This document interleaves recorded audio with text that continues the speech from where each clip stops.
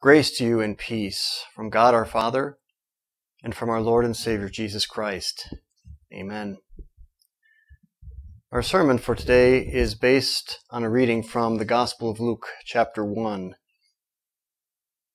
In the 6th month of Elizabeth's pregnancy, God sent the angel Gabriel to Nazareth, a town in Galilee, to a virgin pledged to be married to a man named Joseph, a descendant of David.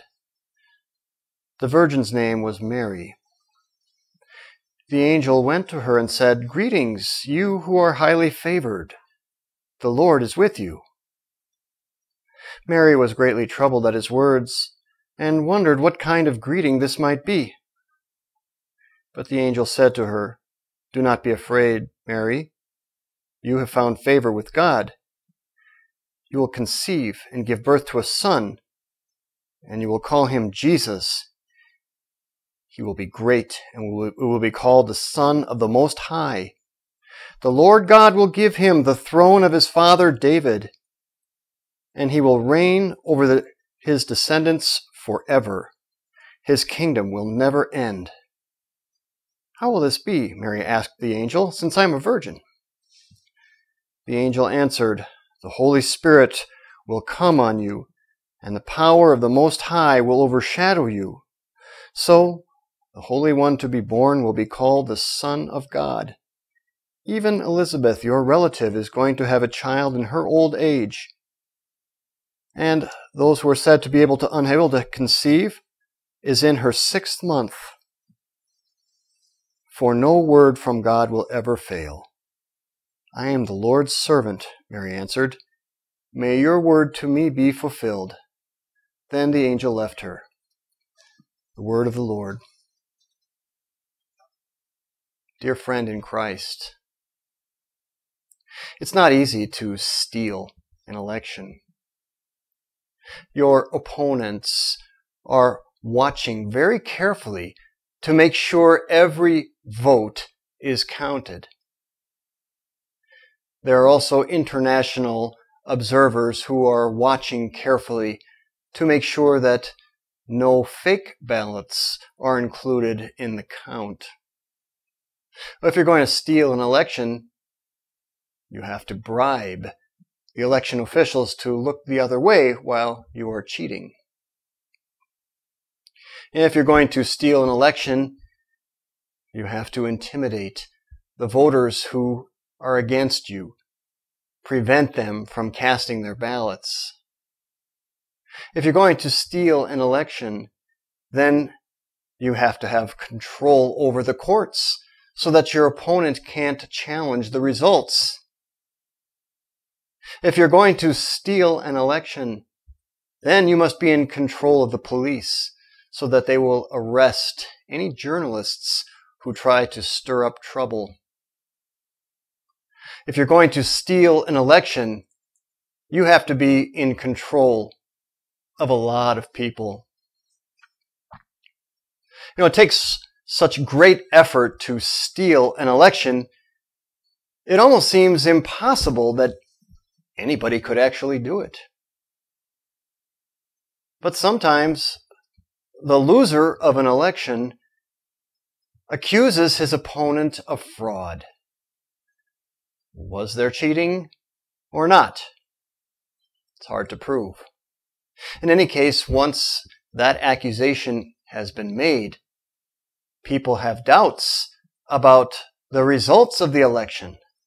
Thousands of people may go out on the street to protest.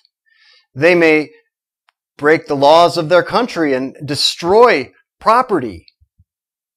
They may spread rumors and conspiracy theories over the internet.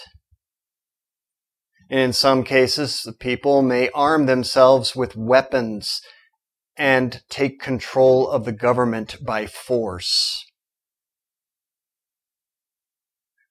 In the Bible, God tells Christians to submit to the governing authorities. God has given the government responsibility to maintain law and order.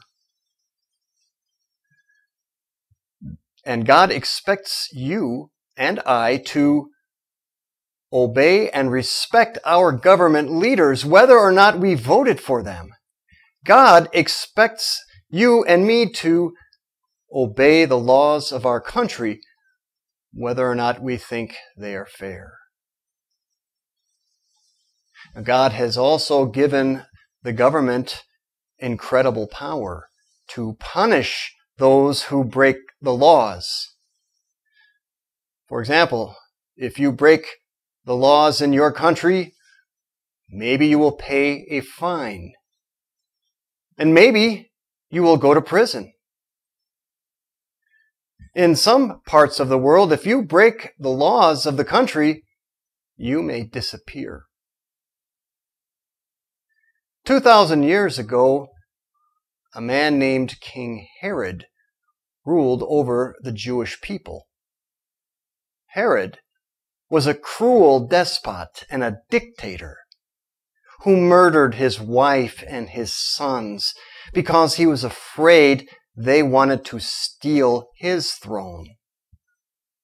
The emperor of the Roman Empire, Caesar Augustus, once said, "It is better to be Herod's pig than his son."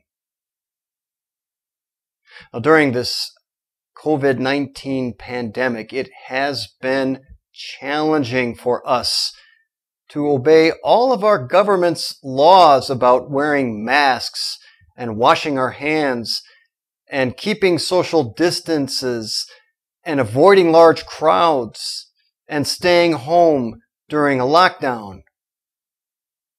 Well, let's be honest. Sometimes we obey those rules, other times we don't. Well, what about obeying God's laws? How good a job do we do of that? Well, that depends on how you view God. Many people believe that God rewards those people who obey Him and that God punishes those people who disobey Him.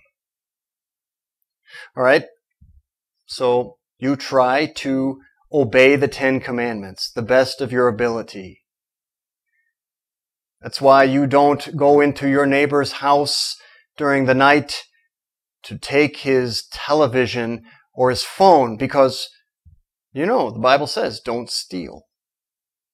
But when your friend gives you an illegal copy of a movie, you watch it. Or let's say that your best friend has a beautiful wife.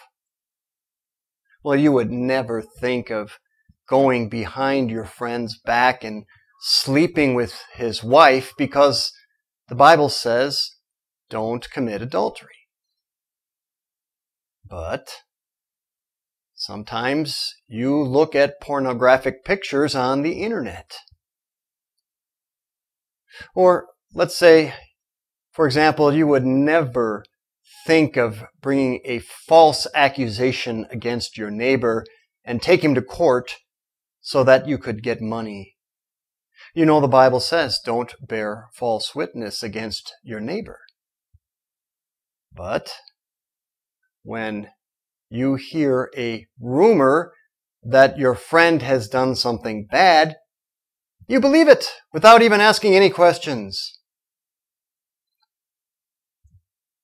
So, do you find it easier to obey some commands of God than others? Well, let me ask, what do you expect to receive from God? A reward or punishment? In the book of Romans, the Bible says that all have sinned and fall short of the glory of God. The truth is that none of us are very good at obeying God, and we know it. That's why whenever we suffer something bad, we automatically think that God is punishing us for our bad behavior. Or when something bad happens to a loved one, We wonder, why would a loving God take somebody that we care so much about away from us? Or is it really true that God rewards those people who obey Him? If that's true, then where's my reward? I've been serving God my whole life, and yet I still get sick. I am not rich, and I am suffering, while there are plenty of other people out there who are doing just fine without God. How good a job are you doing obeying God? Will you receive a reward or a punishment from Him?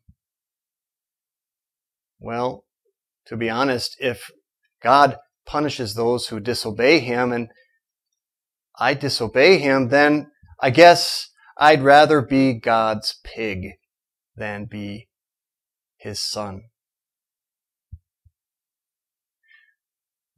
But if we take a closer look at the words from the angel Gabriel that I read to you a few minutes ago, you'll see that Jesus is not a despot or a dictator. He's a very different kind of ruler. The angel's words show us how Jesus came by His power. And they also show us what He's using His power for. The angel's words assure us you can trust your king. A king is not democratically elected. A king is born to power. The angel Gabriel's words show us that Jesus is a legitimate heir to the throne of King David. The angel says, God will give Jesus the throne of his father David. Now, David was the most successful of all of Israel's kings. He was a mighty warrior. He expanded his country's borders. He's the most famous king the Jews ever had. In fact, to this day, on the flag of the modern state of Israel, there is a six-pointed star called the Star of David. But David's greatness doesn't come from anything that David did. David's greatness comes from a promise that God made him in the Old Testament in the book of 2 Samuel. There, God promised David that one of his descendants would sit on his throne and rule forever. Now, the flesh and blood descendants of King David ruled for almost 500 years. Then the Babylonian king Nebuchadnezzar captured Jerusalem and conquered the Jews, and they lost their independence. From that time on, they were ruled by kings from other countries. For a brief period of time, the Jews gained their independence and were ruled by the Hasmonean kings. But these kings were not descendants of David. And eventually, the armies of the Roman Empire invaded Israel, and the Hasmonean dynasty came to an end. But Jesus is a legitimate heir to the throne of David, and he will reign forever. Let's take a look at his ancestry. Jesus' father, Joseph, was a flesh and blood descendant of King David.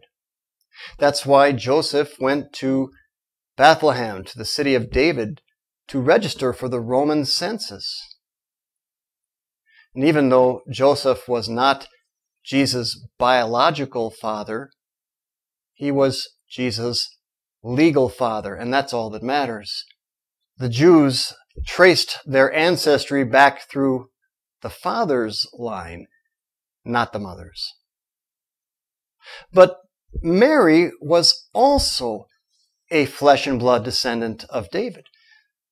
So on both his father's side and on his mother's side, Jesus was a descendant of David. And Mary gave Jesus more than just a connection to King David. Mary gave Jesus a flesh and blood body. Now, Jesus was not an alien creature from another planet who came to Earth on a spaceship. Jesus was born from a mother the same way that you and I were born of a mother. That means that Jesus has a real flesh and blood body. Jesus' body could feel hunger and thirst, heat and cold, pain and pleasure, just like our bodies do. And Jesus did not wear his body like it was a mask or a costume. I mean, I suppose I could dress myself in a chicken suit, but I don't think I could convince any other chickens that I was a real chicken. And I certainly couldn't lay an egg. But Jesus didn't have to pretend he was human. Jesus had a real human nature. He had a human mind and human emotions. He had human strengths and human weaknesses. In the book of Hebrews, it says that Jesus was made to be like his brothers in every way, fully human. Jesus was not a Superman who could block bullets with his bare hands, nor was Jesus an emotionless machine. Jesus was vulnerable to the attacks of both people and the devil.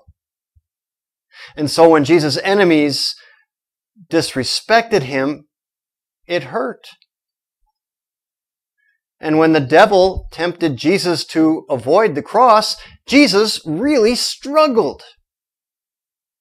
In fact, Jesus struggled with every kind of temptation that has ever bothered human beings. But Jesus is very different from you and me in one very important way. Because Jesus' Father is God, Jesus was born without sin. Now, we are all born with a corrupt human nature. We call it original sin or inherited sin. Our natural instincts are the exact opposite of what God wants. Isn't it always easier to do what's wrong than what's right? Jesus was born of a virgin, a miracle. It has never happened ever again since then. That means that Jesus was born with a pure human nature. Jesus' human nature was like pure water from the top of a mountain spring, where our human nature is like the brown, mucky water in a river. That's why Jesus never, ever gave in to the temptation to sin. And that's really what Jesus' mission was all about. What does his name mean? Jesus literally means God saves. And so Jesus is able to save us because he is both God and man. Jesus was able to obey the laws of God perfectly in our place. So, for example, Jesus submitted to his parents' rules and obeyed his government, even because, honestly, we often disrespect those who are in authority over us. And Jesus used his hands as a carpenter to earn a living because we are lazy and often complain that we don't get paid enough money. And Jesus allowed his enemies to arrest him, torture him, and put him to death in order to take the punishment that you and I deserve. Because Jesus was human, he was able to die. And because Jesus is God, his death pays for the sins of us all. Jesus is fully human and fully God. And so you are fully saved. That's why you can trust your King. He is not a cruel despot or a dictator. Jesus submitted willingly to the death on the cross. He sacrificed himself for you. So don't obey him because you're afraid he might punish you. He already suffered all the punishment in your place. And don't obey Jesus because you're trying to earn his favor. Jesus gives you everything that you need, even though you don't deserve it. And don't get discouraged when you fall into sin. Jesus has faced every sin and temptation that you have ever faced, and he will give you the strength to resist that temptation the next time it comes. You can trust your King. He doesn't have to cheat or steal or use force to get what he wants. Jesus already has all the power, and he will rule forever. All over the world, people are hearing about his kingdom and believing in him. The doors are wide open, and there are no limits on immigration. Trust your King and submit to him with a joyful and open heart. You are God's dearly loved child. Amen. And may the peace of God, which passes all understanding, keep your hearts and minds through faith in Christ Jesus. Amen.